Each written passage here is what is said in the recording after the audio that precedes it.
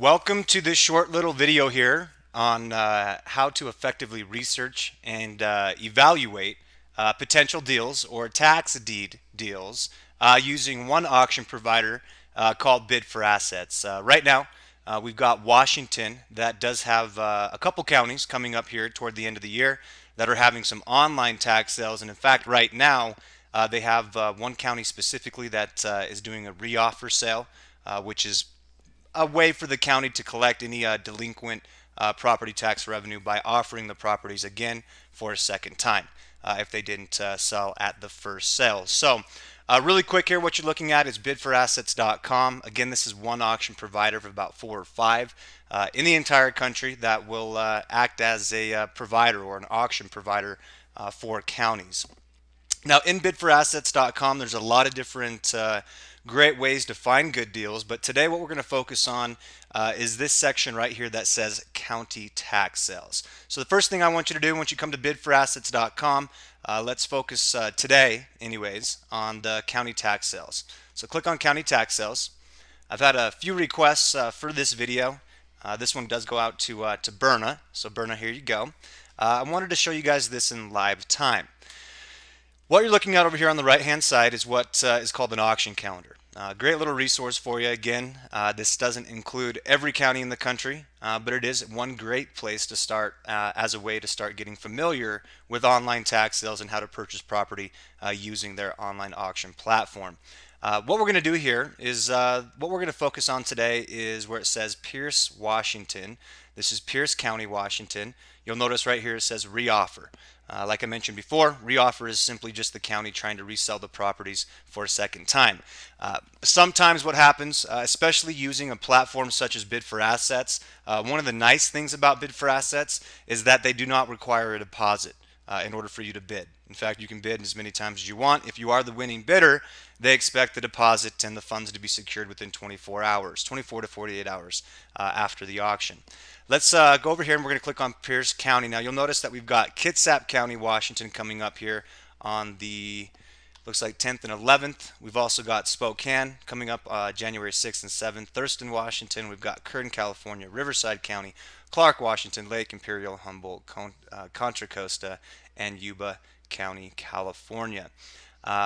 If you have any questions on how to decipher, or you'll notice right here there's not a hyperlink attached to Kern County, California.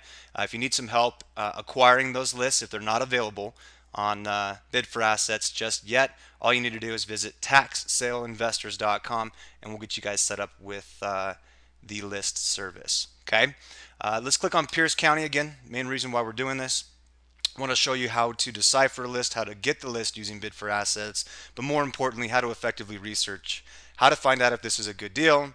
What key ingredients do we need in order to make an educated decision quickly? I think that's really the key ingredient come the end of the day, is how can I determine what's a good deal from a bad deal quickly? Because at the end of the day, no one likes to search tax sale lists all day long unless you're me, which is a little weird, and B, we want to get you guys straight to the money making part of the business. So nice thing, really quick, let's kind of go over the platform here on Bid for Assets so you know what's what. Right here we have Pierce County, Washington. It's going to go through a little bit of the tax sale itself. This auction has started today, December 9th, 2013. It started at 11:30 a.m. Eastern Time, which is 8:30 p.m. Pacific Time. And it's going to end tomorrow, the 10th, and I'll show you what it looks like once we have some active bids on these parcels. A little bit more information about the tax sale. If you want to get a hold of the county, great resource for you. Click right here. It's going to take you to the county's website, and we're going to spend some time in the assessor section of Pierce County here in just a minute. Like I mentioned before, deposit requirements. Deposit is not required to participate in the Pierce County tax sale, which is nice. Okay.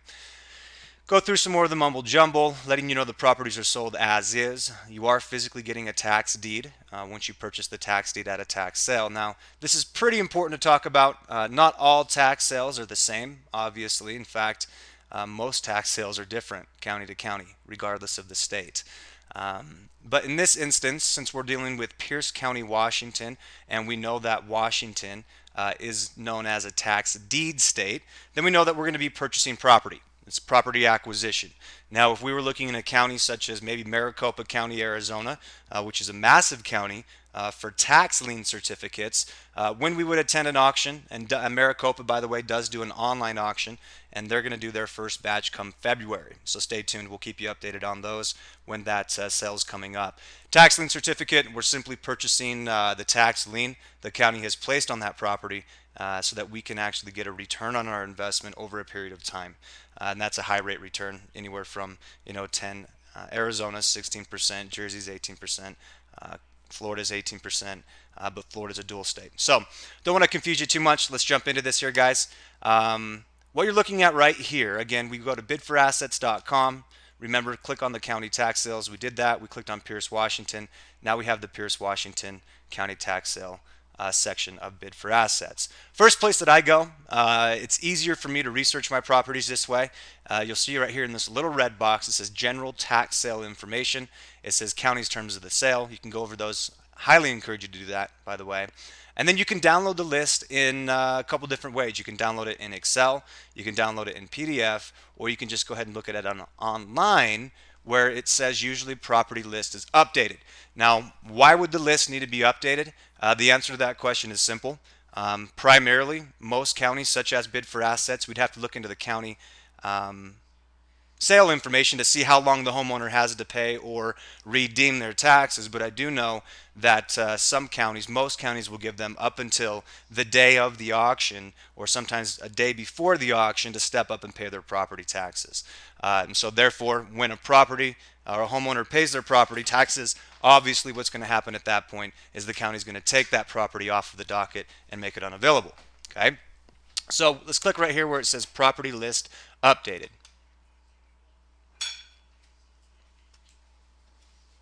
Okay, so here we have the Pierce County tax sale list right here. How we found it again is we came in here where it has a little red box, and I'll describe what these APNs mean right here as we go through this. Now check this out right here. We've got the updated property parcel list of delinquent properties being sold for delinquent taxes. Again, there's a few key pieces of information that we need in order for us to make an educated decision initially. Okay. You'll see tax deeds all over the map, as you can see right here in this specific county, Pierce County, Washington.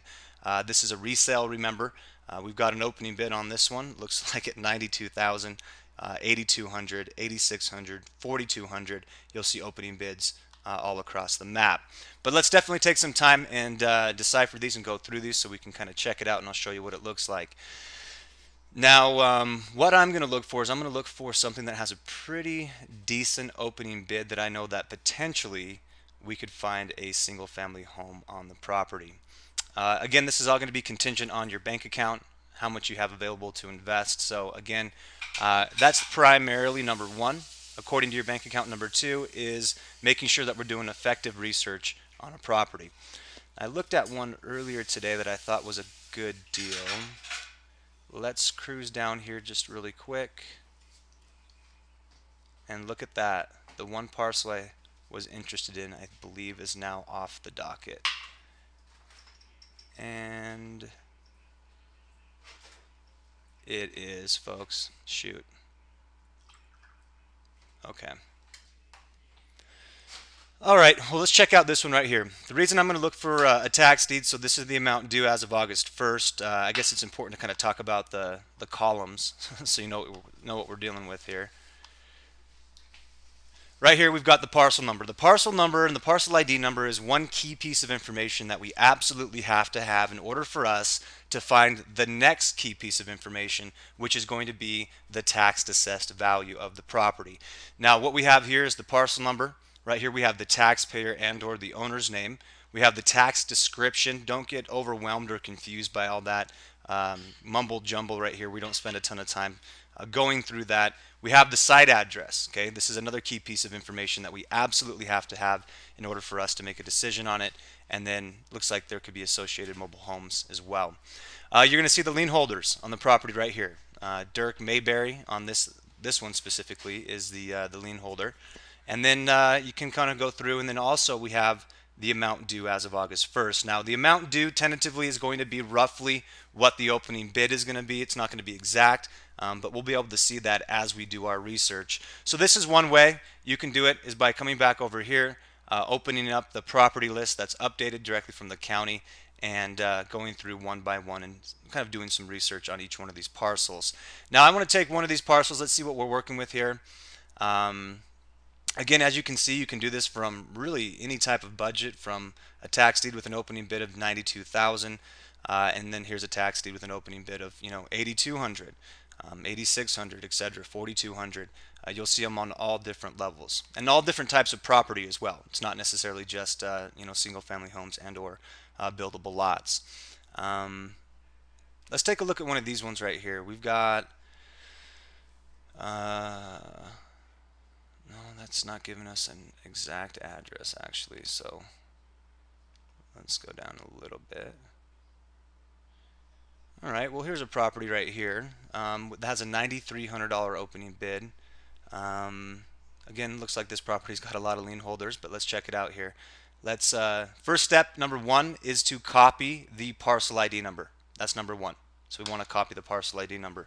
If we have the parcel ID number, then we can do some county research on the property. Find out A, if there's an improvement, and B, what type of property this is. So once we have the county tax sale list, this is step one, acquire the tax sale list. Step two is knowing that we're using bid for assets and they're the ones holding the sale. They do make it easy for us to find that parcel being sold.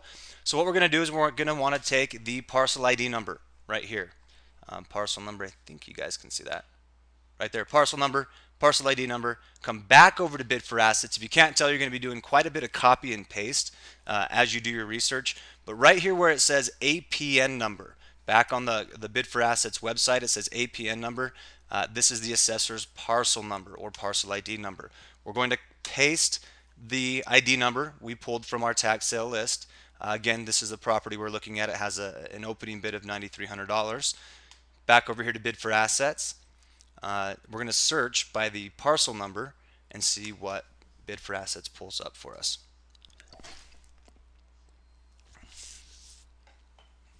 Okay.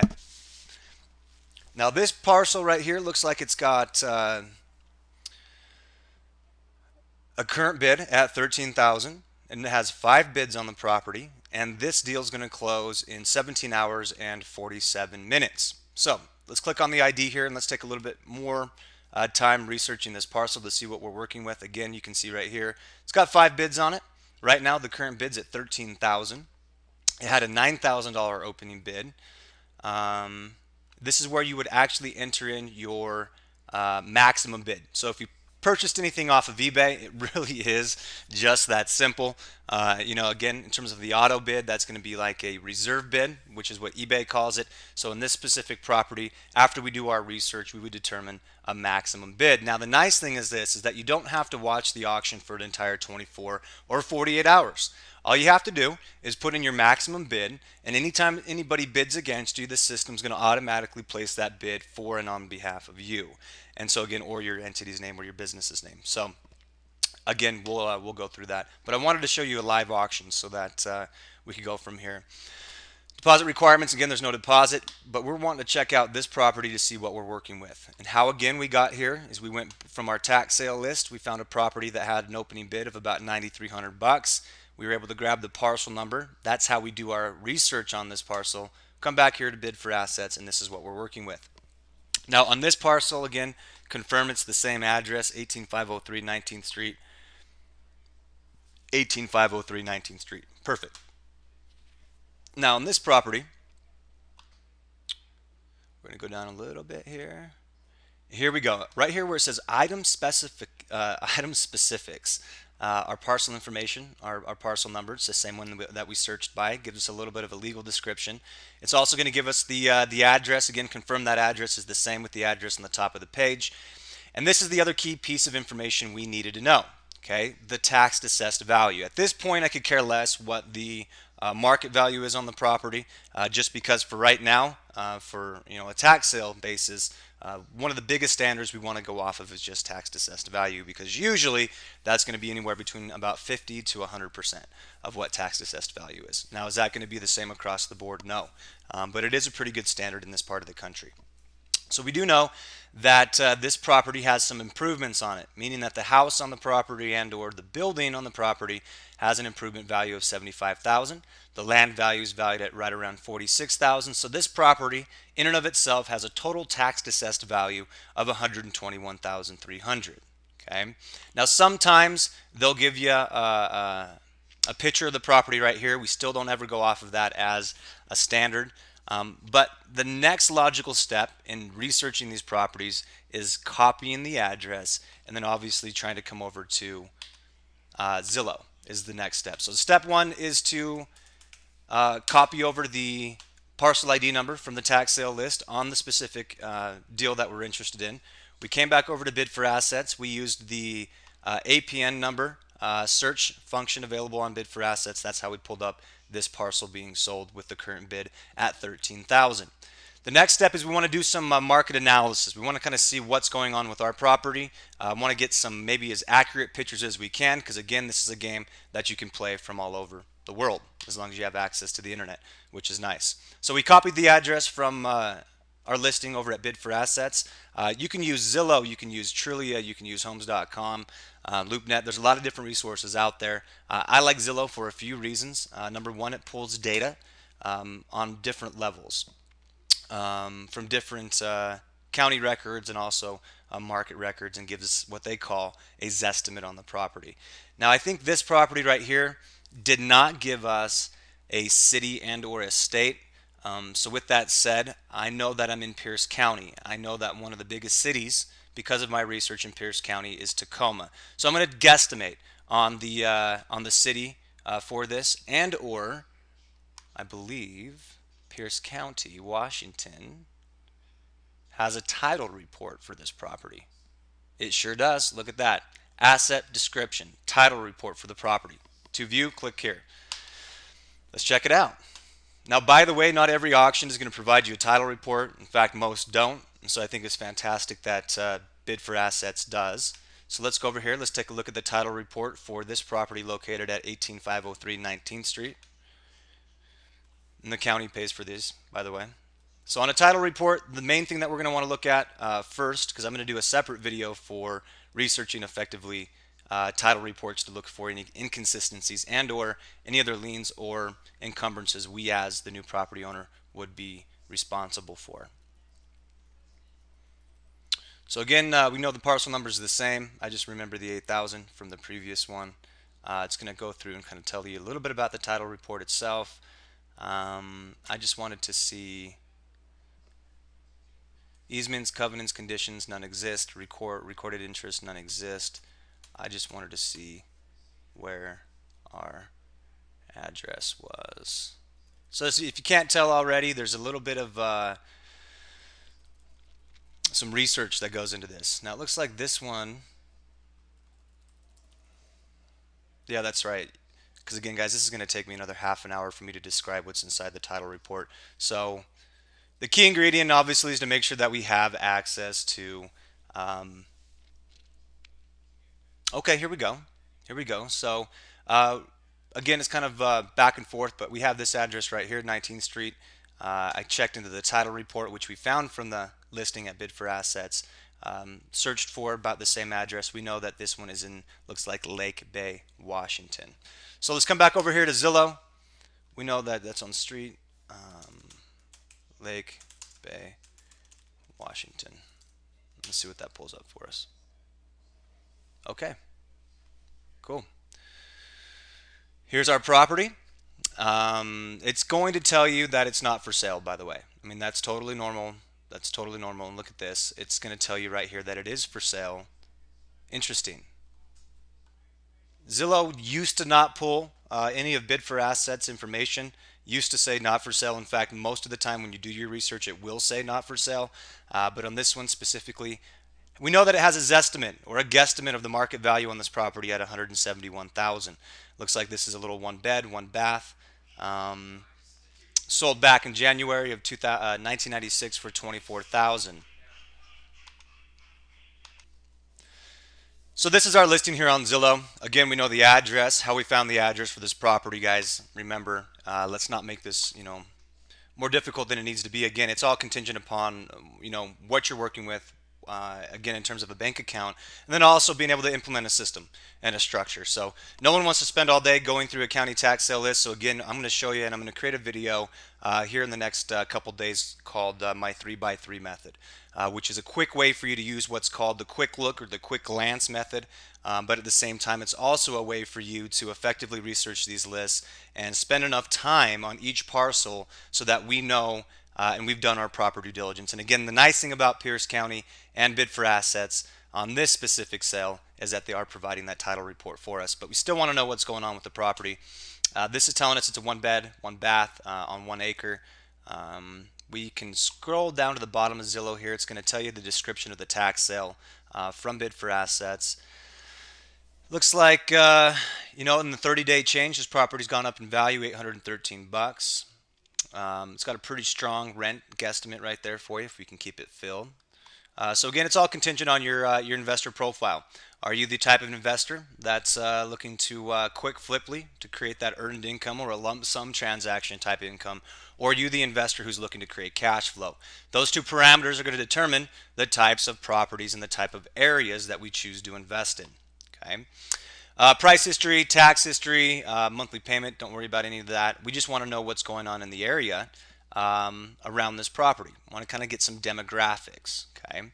Looks like we've got a property right here. Let's check this one out. Oh, here's the house. It was a 3-2, sold in April 22nd for $140,000. Here is some land. It looks like 4.8 acres that are for sale for $60,000. Okay. And we're going to talk about how to contact a local real estate agent, somebody in the area that could potentially go take some live pictures for us. But again, this is a property that is currently up for sale. So again, we'd want to make sure that we had enough time. Here's another neighboring house. It's got a zestimate of, it looks like 300,000 beds, 4-bed, 2-bath. Great looking property. I definitely would spend some time going through this one as well. Here's our house right there. Booyah. So let's take a look at one more parcel here, and then I'll let you guys get on your way. Again, I wanted to show you just how to effectively research these.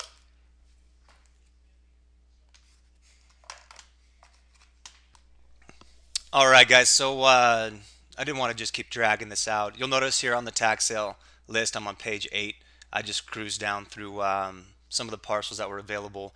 Found this one for us here. This one looks interesting to me. I don't know why they've got half of the address X'd out. That's okay. I mean, all we'd have to do is just, copy the parcel ID number and search it into Bid for Assets like I'm going to show you how to do one more time here. Wanted to go over just one more parcel with you. So again, same thing here, guys. Again, remember, we need 3 pieces of information for us to make an educated decision quickly. Number 1, we need the parcel number. Number 2, we need the property address. And number 3, we need the tentative opening bid on the property. And so to find this parcel for sale, I'm going to copy this parcel ID number right here. And I'm going to come over here to Bid for Assets. And I'm going to see if there's a search section right here. Nope, let's go back on Bid for Assets here, and we want to do a search by the main place here. So let's go back here, County Tax Sales, the main page. Let's click on Pierce County. Then let's come down here to the bottom a little bit. Right there where it says by APN number, go ahead and paste it in there, and that's going to pull up the parcel that we're interested in. Oh wait, what the heck? Okay. Did I not copy it correctly? Let's see.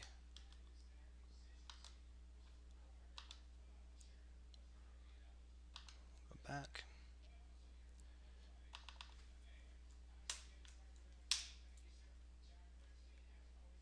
Okay, what that means is that that property has redeemed. That property is no longer available for sale on Bid for Assets. That's what that means. So again, it's interesting how it's the updated list. But that's how you would go through and find the tax sales in Bid for Assets. Once again, let's start over so that you guys can see that. Again, I want to make these shorter, but there's really no quick way to explain how to research these. Again, guys, Bid for Assets. Click on the County Tax Sales. Over here on the right hand side, we're going to have our auction calendar. It's going to tell us what counties in the country Bid for Assets is going to have sales for. We know that today, Pierce County, Washington is having a sale the 9th and the 10th. We know that Kitsap, Washington's coming up on the 10th and the 11th. So for our example's sake, again, click on Pierce County, Washington, or whichever sale you're interested in. And let's check out some of these deals to see what's selling, what's not selling, what's moving, maybe what's getting some bites and what's not. Now, just so, again, remember in the beginning of the video, we talked about clicking on the property list. That's updated. That's how we came across our tax sale list of properties that are being sold. Now, keep in mind about 50% on an average of the properties you're interested in are going to disappear come the day of the sale. That is the name of the game. That can be frustrating, and it's also awesome for investors knowing that, you know, when we come prepared to a tax sale, because of the type of properties we're buying on a wholesale level, we want to come prepared with at least, you know, I'd say 3 to 6 properties per auction that we're interested in. You know, again, we spend time, we research properties effectively, we do what we do. So come the day of the sale, we want to make sure that we're prepared, so when those homeowners do redeem, which is only natural, which is going to happen, rather than going to the sale. And I can't tell you how many times I've worked with students where they get so excited, they get a little emotionally involved in one parcel or one property. Come the day of the auction, the property is no longer available. So again, if I could give you any word of wisdom at this point, it's take the emotion out of it. Don't get hung up on just one parcel. But do stay tuned. I'm going to create a series out of this related to bid for assets. And then I'm also going to create a secondary video for real auction, or what's called real tax deed, or realtaxlien.com. So again, if you haven't already, guys, highly encourage you to visit taxsaleinvestors.com, which is our website. It's a great place to not only get tax sale lists, the most up-to-date tax sale news, but it's also a great way for you to get the tax sale auction calendar for every county in the country, not just the online ones. But again, guys, my name is Skylar here with taxsaleinvestors.com. If you have any questions, feel free to give us a call at 855-44-TAX-SALE. Again, that's 855-44-TAX-SALE. And again, this is the Bid for Assets training, live training for Pierce County, Washington. Before we take off here, let's see, so you guys know what's this. These are what's called groups. Okay, the Bid for Assets is going to start each group at 15 minutes apart, so they're going to close all 15 minutes apart. But if you click on this little triangle, sideways triangle, right next to that group, it's going to show you what is selling and what's not. Here's that one we looked at that had an opening bid of $13,000. Here's one that has an opening bid of $5,000. Let's check this one out.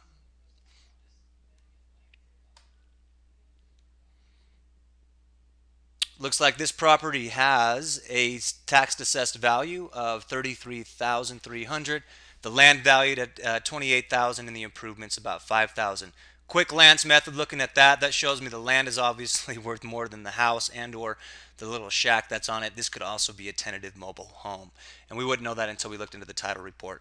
But again, guys, this is how to effectively research parcels or available parcels on bidforassets.com. Again, if you have questions, give us a call, 855, that's toll free, 855-44-TAX-SALE, or visit us on Facebook, Facebook/tax sale investors, or just go to our website at taxsaleinvestors.com. Again, look forward to working with each and every one of you. Please be active, have fun with this, and again, I wish you guys the best of luck. Talk to you soon.